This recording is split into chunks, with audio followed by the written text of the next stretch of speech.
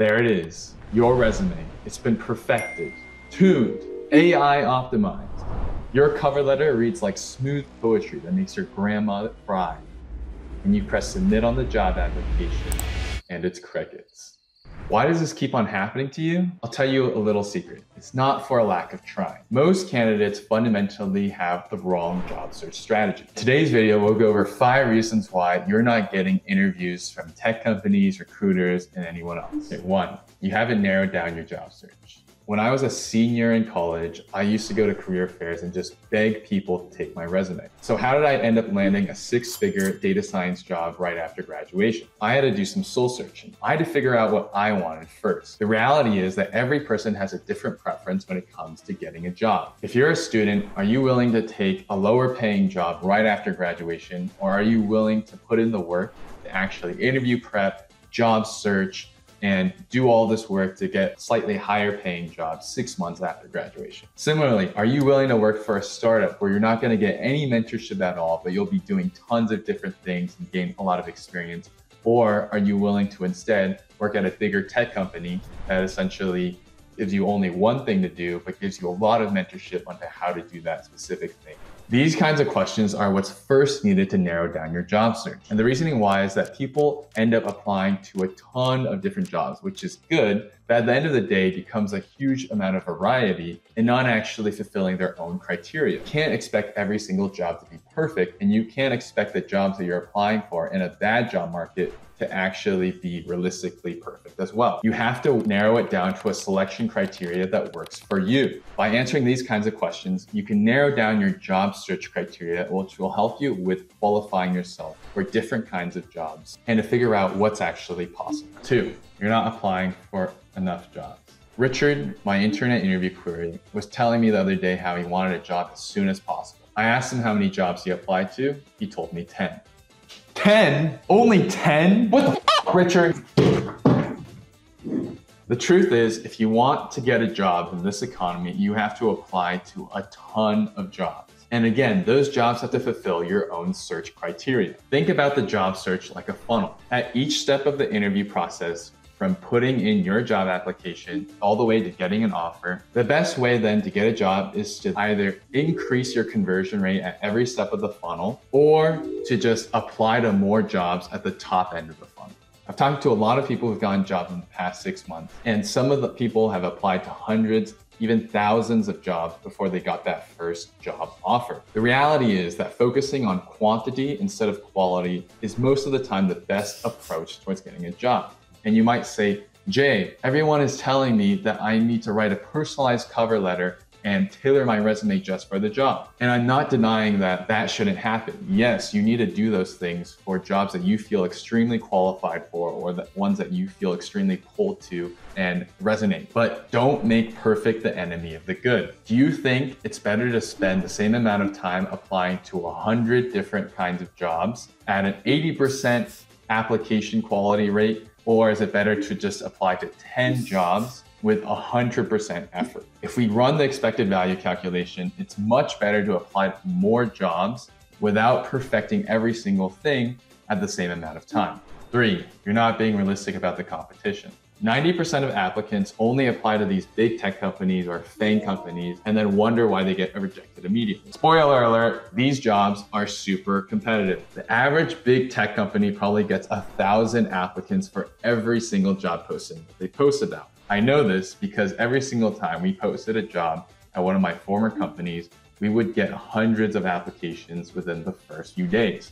By probably the end of the month, there'd be a couple thousand of applicants. This means if they interview 10 people for the job, that's literally a 1% conversion rate on your application, which goes back to my last point in which you probably have to apply to 100 different jobs in order to get one interview called back. But that's not the case for all companies. If you find one way to increase your conversion rate from job application to actual callback ratio from the recruiter is to actually apply to less competitive jobs. I call this low-hanging fruit jobs. These are the jobs that no one else really thinks about or thinks about as being particularly sexy or that competitive. If you find jobs that aren't as competitive, where you stand a better chance of getting interviews, you'll get more interviews and you'll get more practice as well, even if if you don't actually want that job to begin with. For example, one way to find this is to look at jobs that aren't just remote only. I know finding remote jobs are amazing, but if you're early on in your career, it's way better if you actually go in person anyway. Another is to find roles that are not as sexy in the beginning, right? So if we're talking about data science,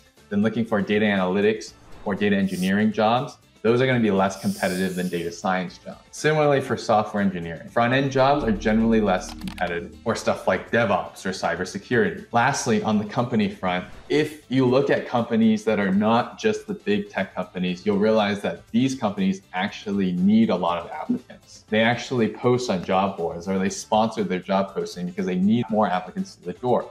Those are the ones that are going to be less competitive and where you'll have a higher chance of at least getting an interview. 4, your resume or your portfolio just doesn't stand out. Now, I just talked about volume, which was the number of jobs that you actually applied to. But the second big thing to fix is really that conversion rate, which is essentially if a recruiter sees your resume, how many of them actually call you back after they see it. There is a conversion rate ratio for every single person that has a resume. It's just how it works. So at the end of the day, it's really important for your resume to actually stick out. Think about a recruiter that has to go through 100 resumes in a day.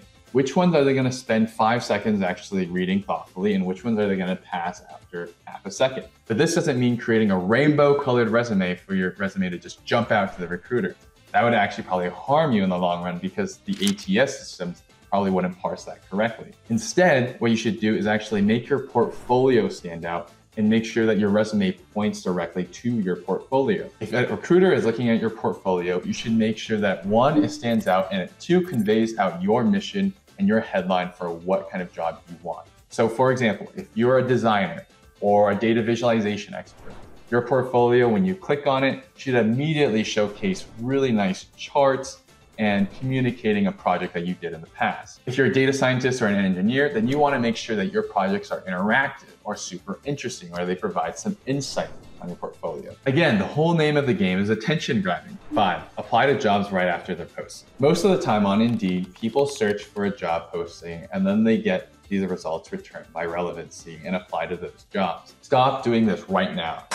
Instead, use Boolean searches to filter your results according to your job search criteria and make sure to return the results by date posted. The reasoning why is that recruiters look at only a set number of resumes when they're actually interviewing people. Most of the time when I was working at a company, a recruiter or a hiring manager wouldn't go past the first 100 or 200 resumes that are in the ATS system. So if you apply to a job that's, been on for 7 days or on the market for 30 days, your resume is never even going to be seen. They might have already interviewed candidates and the job might be one of those dead ghost jobs that we hear about. So it's super important to first make sure you're still getting relevant results by using Boolean searches. So for example, let's say that you have skills in Tableau from a previous job or a previous internship. And let's say you're also looking for data analytics positions. What I would do is I would type into Indeed quotes around data analyst and then quote Tableau for you to get all the jobs that basically mention both, and then sort by date posted so that you can apply to the newest job as one of the first 10 applicants. That way your resume will show at the top of the digital stack and your resume will also be qualified enough for the employer. Now lastly, let's say that you get a call back from the recruiter. They say they wanted to schedule a technical interview with you by Monday. What are you going to do? Well, if you're interviewing for a data science, software engineering, or machine learning job, you're going to use Interview Query. Interview Query is the #1 interview prep platform for anyone who's trying to get a data job in tech. We have hundreds of real interview questions from top tech companies along with in-depth solutions. We even have a mock interview feature that allows you to practice with other people that are also interviewing at the same time. But don't just take my word for it. Here's what one of our members has to say about Interview Query. He said, "Hi Jay, I wanted to personally thank you and your team for creating and maintaining IQ. I have always had a difficult time with interviews, almost never got past the tech screen. The frameworks provided for each of the types of interviews has really helped, and now I'm in the offer stage with more than one company. Keep up the great work." That's all it is. Check us out. If you need more help on your resume, add some comments below. Thanks for watching, everyone. All right, bye.